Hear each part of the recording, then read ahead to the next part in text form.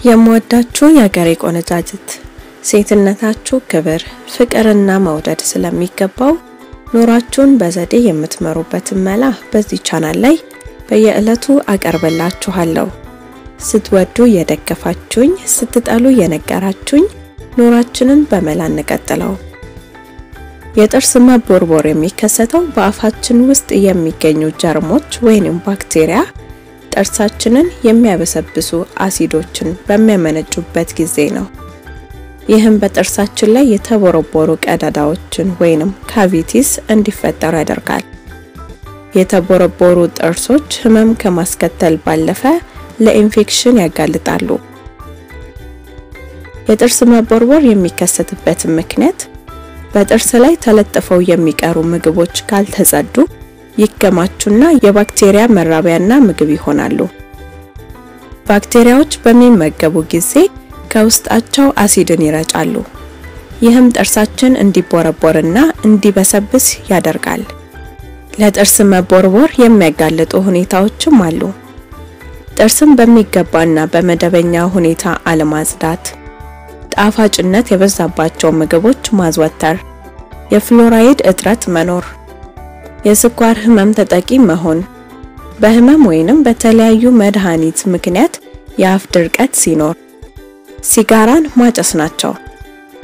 የጥርስ መቦርቦር የሚያስከትላቸው ምልክቶችም ደግሞ የጥርስ ህመም ስሜት፣ በተጎዳው ጥርስ አካባቢ የድድ ማበጥ፣ መጥፎ የሆነ የአፍ ጠረን መኖር፣ በጥርስ ላይ ነጭ፣ ግራጫ፣ ቡኒ ወይንም ጥቁር ቀለማት የያዙ የተቦረቦሩ ቦታዎች መኖር ናቸው። የጥርስ መቦርቦርን ለመከላከልም ደግሞ ጥርሶን በቀን ውስጥ ቢያንስ 2 ጊዜ ከቁርስ በኋላና ከመተኛቶ በፊት የፍሎራይድ ኬሚካል ባለው የጥርስ ሳሙና መታጠብ፣ በማንኛውም ጊዜ ምግብ ከተመገቡ በኋላ አፍዎን በንጹህ ውሃ በሚገባ መግመጥመጥ፣ ከእንቅልፎ በፊት ጥርሶን ከታጠቡ በኋላ ምንም አይነት ምግብ አለመመገብ፣ ጣፋጭ የበዛባቸው ምግቦችን ከምግብ ፕሮግራም ውስጥ ማስወገድ። ልጆች ለጥርስ ለመቦርቦር ተጋላጭነታቸው ከፍተኛ ስለሆነ ሁሌም ስለ ጥርስ ጽዳት አጠባበቅ ማስተማር። የጥርስ ሐኪሞ ጋር በአመት 1 ጊዜ በመሄድ ጥርሶን በባለሙያ ማሳጠብና ማስመርመር ናቸው። የጥርስ ህመም ሲሰማው ጊዜ ሳይሰጡ ወደ ሐኪም መሄድን አይዘንጉ። ምክንያቱም የህመም ስሜቱ ከጥቂት ጊዜ በኋላ በራሱ ሊጠፋ ቢችልም የጥርስ መቦርቦር ግን ያለ ህመም ሊቀጥል ይችላል። በአፋጣኝ ህክምና ካልተደረገ ጥርሶን እስከ ማሳጣት ድረስም ሊደርስ ይችላል። እየበሰበሰ ያለ ጥርስን ከመቦርቦሩ በፊት እንዴት ማጽዳት እንችላለን? የጥርስ መቦርቦር በጥርስ መበስበስ ምክንያት የሚፈጠር ትንሽ የጥርስ ቀዳዳ ነው። ቤት ውስጥ በሚያዘጋጇቸው መፍትሄዎች ይህንን መበስበስ ከመግታት ከመቦርቦር ሊያድኑት ይችላሉ።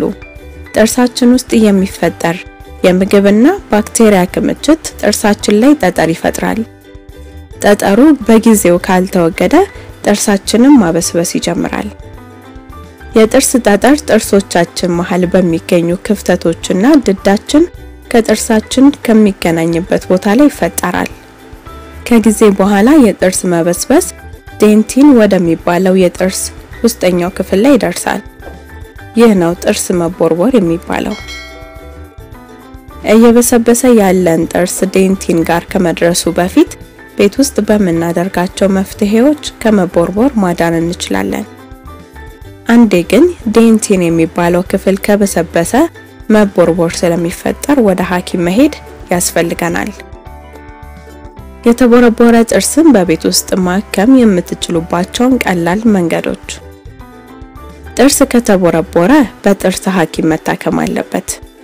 ነገር ግን ከመቦርቦሩ በፊት የጥርስን ኢናሜል የሚያጠነክሩ ነገሮችን ማድረግ እንችላለን። ይህ መፍትሄ ሪሚነራላይዚንግ በመባል ሲታወቅ ጥርስ ከመቦርቦር ያድናል።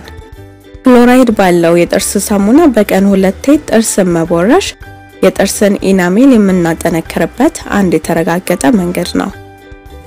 በ2014 የተደረገ ጥናት ከፍተኛ የፍሎራይድ መጠን ያለው የጥርስ ሳሙና ኢናሜል እንደሚያጠነክርና ጥርስን ከመበስበስ እንደሚጠብቅም ይናገራል። ነገር ግን ከዚህ ባለፈ ጥርሳችንን የምናጠነክርበት ሌሎች የቤት ውስጥ መፍትሄዎችም አሉ። እሬት የእሬት ቅባት ጥርስ ላይ ጠጠር የሚፈጥሩ የጥርስ ባክቴሪያዎችን ይገድላል። ይህንን እውነታ የ2015 ጥናትም ይጠቁማል። ሁለተኛ ፋይቲክ አሲድ በውስጣቸው የያዙ ምግቦችን መቀነስ። ፋይቲክ አሲድ የጥርስ ኢናሜል ይጎዳል። አንዳንዶች ፋይቲክ አሲድን የያዙ ምግቦችን መተው ለጥርስ ጤንነታቸው አስፈላጊ ነው ብለው ይከራከራሉ። በ1930 የተደረገ ጥናት በፋይቲክ አሲድና በጥርስ ጠጠር መካከል ግንኙነት እንዳለም ተነግሯል። በቅርብ የወጡ ጥናቶች ግን ይህንን እውነታ ማረጋገጥን አልቻሉም። የሚከተሉት ምግቦች በውስጣቸው ፋይቲክ አሲድን ይዘዋል። በቆሎ፣ ስንዴ፣ ሩዝ፣ አጃ እና አደንጓሬ። ነገር ግን ፋይቲክ አሲድ ጥርስ ላይ ያለውን ተጽዕኖ ለማወቅ የበለጠ ምርመራ ያስፈልጋል። ሶስተኛ ቫይታሚን ዲ። በ2013 የወጣ እትም የቫይታሚን ዲ እንክብሎች የጥርስ መቦርቦር አደጋን በከፍተኛ ደረጃ እንደሚቀንሱ ተናግሯል። ቫይታሚኑ ኢናሜልን የሚያጠነክር ሪሚነራላይዚንግ ተጽዕኖ እንዳለውም ይገመታል። አራተኛ ስኳር የበዛባቸው ምግቦችና መጠጦችን መቀነስ። ስኳር መውሰድ ለጥርስ ጠጠር መፈጠር ቀዳሚውን ሚና ይጫወታል። ስኳር ከባክቴሪያ ጋር በማቀላቀል የሚፈጥረው አሲድ ጥርስን እንዲበሰብስ ያደርጋል። ወርልድ ሄልዝ ኦርጋናይዜሽን በ2016 ባወጣው ዘገባ ሰዎች ስኳር የያዙ ምግቦችን በመቀነስ ራሳቸውን ከጥርስ ጠጠር እንዲጠብቁ ይመከራል። አራተኛ ስኳር የሌለው ማስቲካ ማኘክ። የ2015 ጥናታዊ ጽሑፍ ከምግብ በኋላ ስኳር የሌለው ማስቲካ ማኘክ የባክቴሪያ መጠን እንደሚቀንስም ተነግሯል። ወደ ጥርስ ሐኪም መሄድም አለባችሁ። ይህ የሚሆነው ታዲያ ቤት ውስጥ የሚያደርጓቸው መፍትሄዎች የመቦርቦር እድልን ይቀንሳሉ። በመበስበስ የተጎዱ የጥርስ ኢናሜልን መልሰው ያድሳሉ። እነዚህን መፍትሄዎች ከጥርስ መቦረሽ ጋር አብረው የሚሄዱ እንጂ ተተኪ አይደሉም። አልፎ አልፎ የጥርስ ሐኪም ጋር እየሄዱ ምን ያህል ለጥርስ መቦርቦር እንደተጋለጡ ማወቁም ተገቢ ነው። ጥርስን መጠበቅ የታችኛው መንጋጋ ትንንሽ ጥርሶች እንደተለመደው መጀመሪያ ያወጣሉ። ይህም የሚከሰተው ከ6 እስከ 8 ወራት እስኪሆነን ነው። ነገር ግን ቀድመውም ሆነ ዘግይተውም ሊወጡ ይችላሉ። ከዚያ ቀጥለው የሚወጡት የላይኛው መንጋጋ የፊት ጥርሶች ሲሆኑ በመከተልም የፊት ጥርሶች፣ ካራንቻና በመጨረሻም የኋለኞቹ የመንጋጋ ጥርሶች ይወጣሉ። በአብዛኛው ልጆች እድሜያቸው ከ2 ተኩል እስከ 3 ዓመት ሲሆናቸው ሁሉንም የወተት ጥርሶች ማለትም 10 ከላይ 10 ከታች ያበቅላሉ። ስኳር ለጥርስ መቦርቦር ምክንያቱ ነው። ልጆች ስኳር አዘል የሆነ ምግብን ሲበሉ ወይንም ሲጠጡ በአፋቸው ውስጥ ያለው ባክቴሪያ አሲድን በማመንጨት ጥርስ እንዲቦረቦር ያደርጋል። ስለዚህ ከመመገቢያ ሰዓት ውጪ ስኳር የያዘ ነገር ከመብላት ወይም ከመጠጣት መቆጠብም ጥሩ ነው። ጥርሳችንን ማጽዳት ከጨዋታ ወደ ቁም ነገር። የመጀመሪያ ጥርስ በትንሽ እና ለስላሳ የጥርስ ብሩሽ ያጽዱት።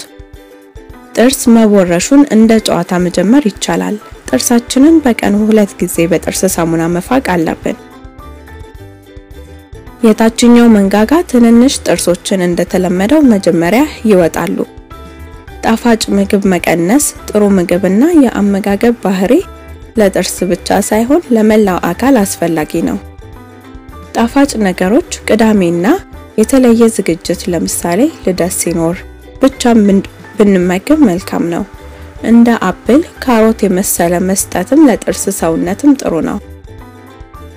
አደጋ ከደረሰ ልጆች በአጋጣሚ ከወደቁ ወይንም አፋቸው ሲመታ አንዱን ወይንም ብዙ ጥርሶችም ሊጎዱባቸው ይችላል። በዚህ ጊዜ በአካባቢያቸው ወደሚገኝ የጥርስ ክሊኒክ ወይንም የሕክምና ተቋም መሄድ ይኖርባችኋል። እናንተ ቆነጃጅት የሀገሬ ልጆች ለዛሬ ይጠቅማችሁ እንደሆን ስሙኝ ብዬ ያመጣሁላችሁ መረጃ ይሄን መሰለ ነበር። መረጃዬን ይጠቅመኛል ብላችሁ ስለተጋራችሁኝ መውደዴ ከልብ ነው። እንድነግራችሁ የምትፈልጉት መረጃ ቢኖር ጠይቁኝ። እንድስተካከል የምትፈልጉትን ቢኖር ጠቁሙኝ። ሁሌም እንደምላችሁ ሴትነት ክብርና ማዕረግ ነው። ፈጣሪ ክብር ማዕረጋችሁን ይጠብቅላችሁ።